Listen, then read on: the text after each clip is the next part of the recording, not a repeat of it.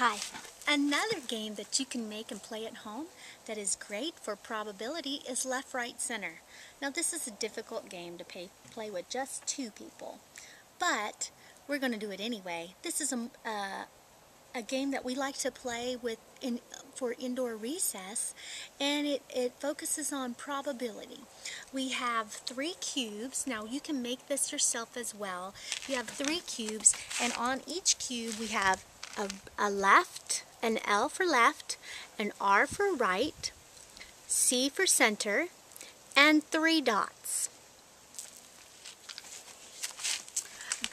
When you're setting up this game and teaching the children how to play this game, often I talk about how many sides are on a cube, because we've discussed 3D geometry at this point, and they usually say, oh, there's 6 sides. So if I say I've got one with an L, which stands for left, and one for a right, R for a right, and one for C, that stands for center, how many sides do I have left? 3. 3. So those 3 have the dots. The dots stand for that you get to keep those. Now, each person starts off with 3, we call them prizes or treasures, or you can use, these are stars, or you could use beans or whatever.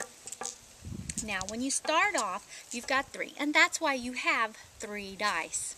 So, William will get to roll 3 dice to start off with. Show us an example.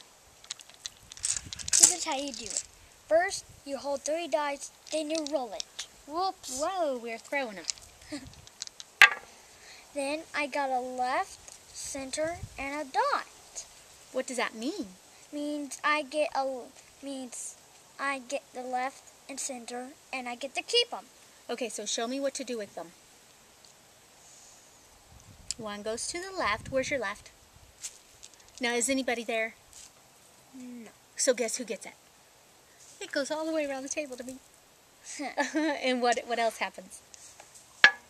What's that mean? Means it's in the center. No, the center is the dish in the middle. Oh. Okay. All right, and then that dot stands for?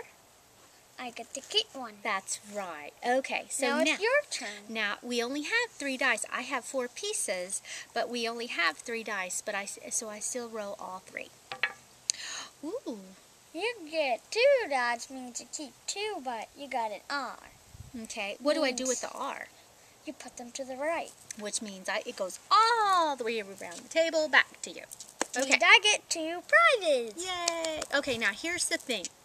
Now he has 2 treasures, so he can only roll 3 dice. Nope. Why can we not roll 3 dice? Because I have 2 stars. You have 2. So how many are you supposed to roll? 2. You can only roll 2 because you can't. What are you going to do with the third one, right? I got it right.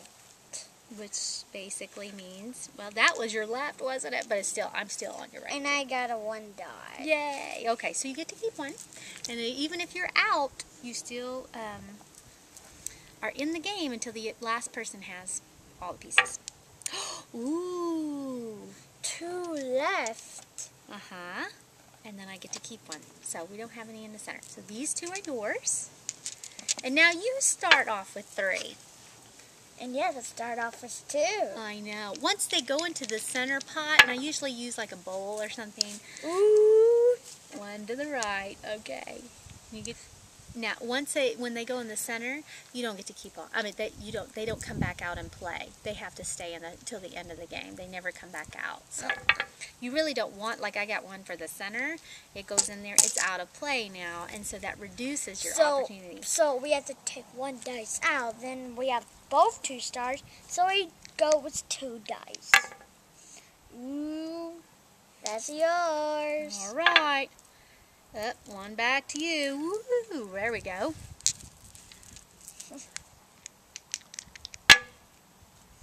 A center. Ooh, yikes. I don't like that. Uh-huh. 1 to the left. I get to keep 1. What? There's 1 to the right. No, I had a dot. Oh, sorry. Didn't count that dice in. Ooh, those 2 dots. Ooh, you get to keep it, so I only get 1. I get to keep mine. Your turn. Okay. Wah! Oh! Yeah, basically. Why did you not have to push it around the table? Because it's all me, right? So that means I've got all the pieces, and what does that mean? Means you win. I win! Yay! Yay for me. Okay. You're a good opponent. I appreciate it. Thanks for playing with me. You're welcome. Okay. Bye. Thank